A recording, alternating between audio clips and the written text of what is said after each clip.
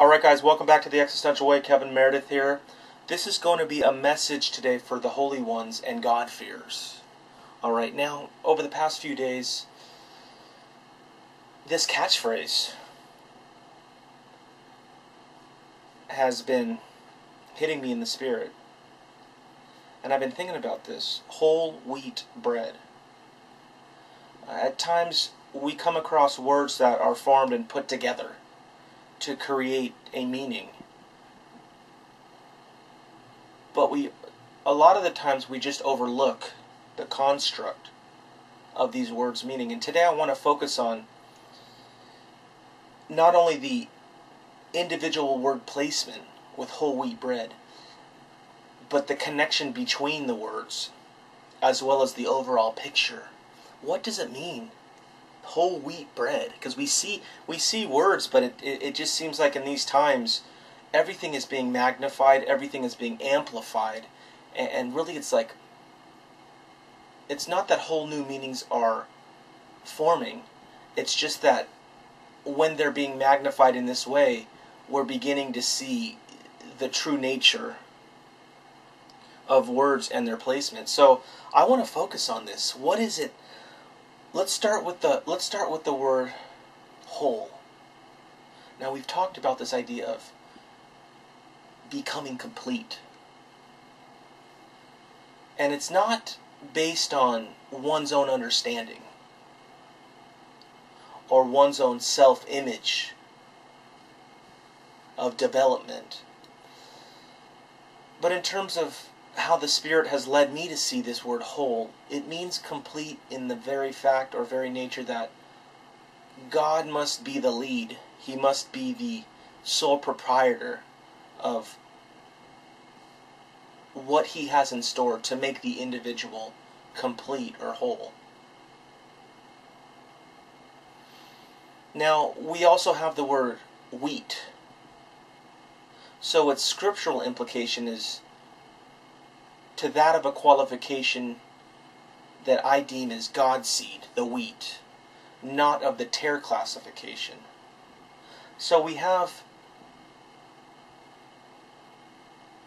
a set of words which are classified in and of themselves.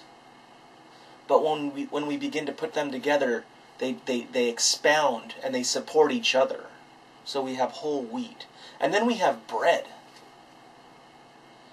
Bread is this food. It's the scriptural manna. Now, we know along the historical timeline, God had fed the Hebrew Israelites physically in their time of need, their time of hunger. But now God has given us His Word. And so we have this Word, John 1:14, the Word came among us and became flesh. Now in the Aramaic the word is manifestation. So we see that God, He has no beginning and no end. He's forever. He has always been. So He is manifested in and of Himself from the deity to the manifestation of the Word, to the manifestation of the Word dwelling among us in the Son, Jesus Christ, in the flesh. And that flesh had died for 3 days and was raised up in order that we would receive the Comforter, the Holy Spirit. So now God has these parts to Him which shows His continuance. The manna, the spiritual bread, where we no longer hunger for the physical, the things that keep, or we thirst for the waters that we keep coming back to. Alright? So now we have an eternal, whole wheat bread. Okay, now these are the compartmentalized definitions of the individual words in their spiritual or scriptural placement. But now, when we are to look at what connects them, there is a specificity about why they're connected. Like we say whole wheat. And it's almost to the point that, can real or true wheat be any other way? You talk about the wheat of the Bible. We have these tares who have crept in. We've had these wolves who have crept in unaware. They have called themselves wheat, but they are not the whole wheat or the true wheat. Okay? And anything other than wheat cannot be made whole. That which is fallen, or of the flesh accord, if you will, or the tares, cannot be made whole due to the fact that they are not the wheat. They are corrupted. But when God puts on the incorruptible to his wheat, we are now aiming towards whole, what it is to be whole in God and as an individual. So we come into this life in order that we lose it, in order that we find it. And we go from being born corruptible to being born incorruptible in spirit. Okay? So now the wheat, God signifies there is a spiritual thing that he has going on, that he brings about to the nature of his seed, the wheat, the physical nature. And by that very thing, we are changed because we have the spiritual genetic expression to receive the Holy Spirit, to begin to conclude our wheat nature. Another thing that's very supportive to the overriding meaning of what it is to be whole wheat bread is this word bread. How do we now choose to live? What do we eat? So we go from the physical nature of a worldly hunger to a spiritual nature of no longer needing the hunger for the world or having the appetite for the world, because the corrupted or corruptible will always have that appetite. Okay? But the bread now has changed over from a physical placement to a spiritual food now. And so we see whole wheat bread. But here's the thing, when we're looking at the overriding effect or the umbrella of what connects what it is to exist in this way, we see that we begin broadly and then word by word we move to specificity, the implication of. So now we have bread, wheat, whole. God feeds by foreknowing that we would come to faith by way of the Spirit, what we've known of God, to the understanding that we're wheat, in order that we will become whole, born again into eternal life, eternal salvation. So not only do we have the individual words, we have what connects and what the supportive nature. Just like when we say Scripture supports Scriptures, this is what essentially Scriptures is doing. And then we have the culmination of all of it, of God, of the totality of God's plan for humanity in that, in how He's working with the human being to become whole wheat bread. Now, this is what gives of God's witness in and through the ones He's truly chosen out of this world to come to that faith and have a relationship with God by having a relationship with the Son and being made whole. And so I've been thinking about this though. Why the contention in the community? Why do we have itching ears come in without the nature of godly wisdom, the nature of godly understanding, and they solely bring implication upon words that they do not have existence to, they have no testimony to. So essentially they desire to take apart or take from the witness of what God has supplanted, in order that the fruits thereof, to that which God has supplanted in his own seed, the whole wheat bread, can be marginalized or compartmentalized away from one's own understanding, to why whole wheat bread, this is the existence of completion to God, his own witness through an individual. But what happens when the corruptible comes in and tries to teach the incorruptible? Then we get man's will, like clay being mixed with iron. But when we come to this place where we're in oneness with God now, as believers, as God-fearers and holy ones, that the impartiality of a non-testimony with commands of, you have to do this to become that.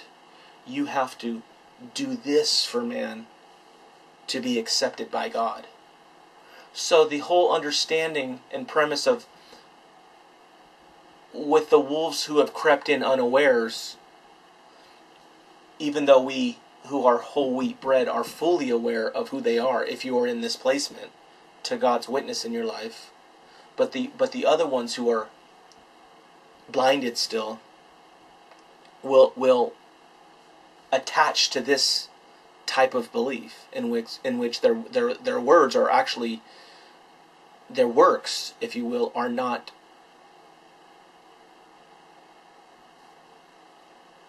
of any spiritual authority. The commands that they try to preach at us, we actually contain the witness to. So we understand that they are still of the works-based mentality, in which we are of the witnessed, testimonial-based mentality to those works. So these things that they try to teach us, we actually already exist of. But since they can't become of our nature as holy ones and God-fearers, they try to marginalize with half-truths and teachings of half-truths, if you will. And I'm beginning to see that this is the false testimony of Christ. And it's been making it a spiritual struggle in terms of the discernment that Satan would try to bring doubt into someone God has chosen to be made whole. Because I'm for sure someone's going to bring about a comment that is, once again, it's never a question that they really want answered. Then they would have to confront themselves in the fact that they have not lived up to the things that they have espoused by Scripture. Because it's not like it's talking to us, it's like it's talking at us. And I hope, and I really hope in my heart of hearts, that I have not, in my personal outreach to other targeted individuals, that I have not told you what to do. For the very fact that my sole witness is to give an observation of what's actually going on in the Christian walk, in the true Christian walk, the one in which the individual has been made whole wheat and bread as a witness to God. And so the works part is a part of the Christian walk, just as being targeted, being persecuted, suffering, it's a part of the Christian walk. But it's not the totality of God's calling for your life. God's calling for your life, it only comes by way of His mercy. It only comes by way of Him sending you the Holy Spirit in order that you may become whole wheat and bread, that you may feed from the word of spirit, the word of truth. truth, the Word of God. And so, I cannot, nor will I ever espouse to judge a person on what he or she ought to do according to Scriptures, because that's not God's witness and will for me. If I were to do that, I would have failed my own examination. And so I have to be more forgiving, I have to be more patient in seeing that there will always be those who will keep to the works-based mentality of being accepted by God. But the Holy Spirit has always sort of kept us true targets where that I know sense has always been there. That I know witness has always been there. He has never left me. And the titles and what goes for right and wrong is not about the language. It's about the existence. So when you look at the true definition of what it is to be whole wheat and bread, it's an existent part which supports its own nature. Like, you know, I can tell you what Scripture says and I can read it to you until you do that. But if I have not existed of that sustenance, I have not given you the totality of the definition, the living definition of it. Do you see what I'm getting at? And a lot of the times people who talk they really have not even lived up to the things that they're reading from Scriptures or espousing from Scriptures. The idea of you have to do in order that you are, or you have to do in order that you become. This is very dangerous. This is alienation of the ones that truly get persecuted, who are bearing the fruits that God has bore witness to in our lives, in which the works are in thereof. You know, and that's why I said what you do for people is your witness to them. That's what you do for people. That's the works that God, because it is by God's works. And I like saying that because it is by God's mercy, as in Romans 9:16. Once again, it is not by he who wills nor he who runs, but by God's mercy. And so we have those who, by their own will, by the fact that they're running, have formed their imagination of what it is to be of God, without the testimony that has God's mercy become our understanding? Has God's mercy become our testimony? Has God's mercy become our witness to the works of God before men? And so this is a matter of the Spirit, not only spiritual discernment, but actually having the Holy Spirit in you. Lives cannot be changed without the Holy Spirit. People do works all day, but it doesn't mean they have the Holy Spirit. Now, when you do these works and you're truly of God, then you do have the Holy Spirit. But one does not precede the other. Doing works does not bring the Holy Spirit to your life. Doing works is an act of the Holy Spirit.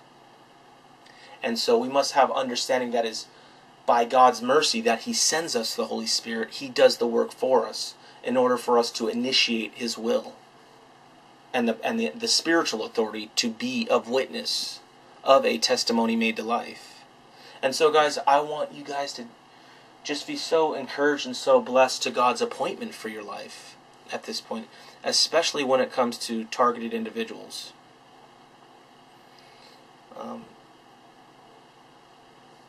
Just be blessed. Learn of the things of God. Learn of His calling for your life. Learn of His blessing for you. Have understanding with it and sit with it. Be patient with it. And you will grow. You will understand what it is to be a witness of God. Because it truly is of the works of God. and the acts of the Holy Spirit. So once again, guys, I thank you for listening in. Be blessed. Stay chosen. I love you guys. All right, till the next one. Godspeed.